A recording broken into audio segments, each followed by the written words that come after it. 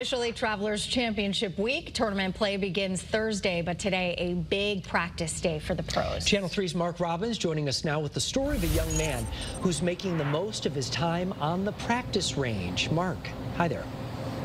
Yeah, guys, this is an interesting story. It's the story of a magical father and son bond that comes together through sports. And they caught my eye earlier today amongst all the people that were practicing and working out, getting ready for this tournament. Yeah, Tuesday means practice time for the Tour pros. And while they're working on their skills and testing current and new clubs, 7-year-old Jack Garrison is getting down to the nitty-gritty of one of his favorite activities, seeking autographs, and his hats are filling up rather quickly. Malnati and Scotty Scheffler, and I forgot the other ones. And Xander, I think. Yeah, those are right there.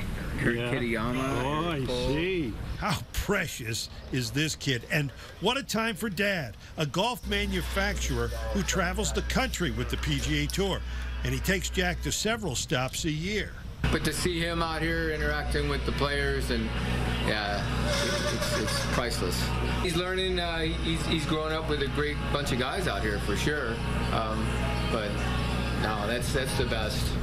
Pretend I was a big-time golfer and you were coming up to me here with the camera. What would your pitch be? Give me a line. What would you say? I would ask about them, and I would ask how good they are.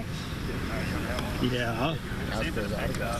Can you look up at the camera? And for his autograph and stuff. Is golf your favorite sport? Yes. Yeah. What do you like about golf? You get to hit balls really hard.